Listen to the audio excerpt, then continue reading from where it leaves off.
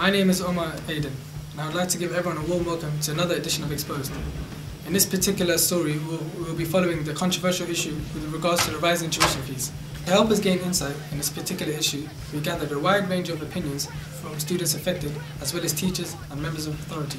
In this edition, we also followed the live protests which took part in central London and Westminster Abbey to get a slice of the action and to find out what motives students had to voice their opinions in such a way. As off, we joined some of the students at the live protest to see what their thoughts were on the rising tuition fees and what they think on losing EMA. We feel it's really awful and we feel that shouldn't happen, but we feel we want to promote the fact that we don't want them to go up. I think it's far too much money and it doesn't justify the benefits that will come from it. But I can see the positives in it, that it will provide more money for the universities so they can improve. It means that if I don't get EMA next year, then there's no really incentive for me to get into college on time. I'll just come in when I feel like it. And the university fee is going to be so high, it's going to stop people from going to university and getting good jobs. And they're complaining that there's not enough jobs and that there's not enough money to people to bail, not enough money to bail people out and stuff like that. So wouldn't more jobs need to be created for that to happen? I think it will make some people hesitant because of the large debt it will make.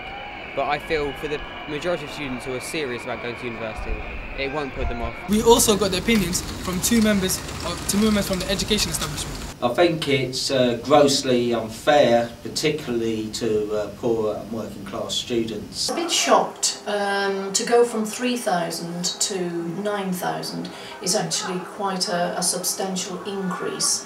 And that burden is now going to fall on individuals who want to... Back to the live protest now, and we now have a brief idea what the students think. We also wanted to find out if they think that protesting is the right way to go about it.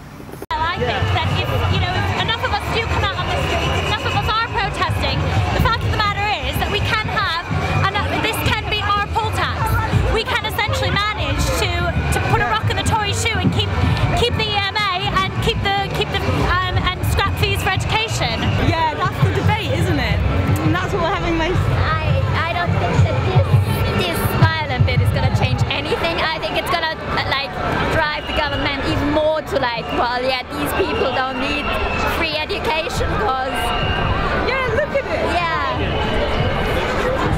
This isn't our point with promoting humanities subjects is to get intelligent people and I don't know, create debate, create critical thinking, and this does not promote that.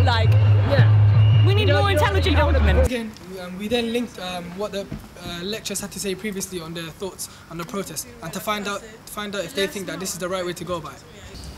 I think violence at demonstrations is problematic because there has been a lot of contention about policing tactics and about corralling, and some people call this mass arrest and the denial of people's human rights, and obviously young people get angry and upset about this, and it can spill over into violence, and once that cycle starts, we forget what caused it, but really what's causing this is a sense of deep unfairness, and violence usually leads to more violence, obviously, and it's not a good thing. But I'm not so quick to condemn the students. I think it's very unfortunate. I think the vast majority of the students who were demonstrating were there for good reasons. But as always, if you hold a demonstration in a public place, there will always be individuals who hijack the situation for their own ends, and they like nothing better than to cause problems. That then reflects upon the cause and the individuals who are there. It's clear that Nick Clegg is not a very popular man within the UK today, after going back on his word about not raising the tuition fees. So we then went down to the student protest to find out some of the concerning views of the students involved. I'd say to Nick Clegg that's why I voted for you, Nick, because you supported education. I think Nick Clegg is a Tory. I think Nick Clegg is a member of the ruling class, and the ruling class will always act in their interest. So I've no disillusionments about the Lib Dems. They made themselves seem as though they were a bit more left wing. Well, at the end of the day, it's just as though it was a wolf in sheep clothes.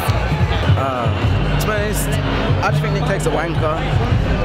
He should have stuck by what he was saying. That was, the main reason I voted for him. But I don't know. I don't feel like he's evil. I don't feel like he's done this on purpose. Thank you very much for joining us on another educational episode of Exposed. After hearing some of the views about Nick Clegg, it's clear that this Nick Clegg guy is not very popular within the student community. However, I won't stop until I find out the real story. I'm off to interview Nick Clegg myself. Once again, we then link this to what the lecturers had to say previously on their thoughts on the doing the sound. Are you ready? Yeah, go. Oh, it's rolling. I'll start here, man. No, just go. Well, just go. Ow, fuck! In this particular issue, we gathered a wide range of opinions from students and members of and teachers.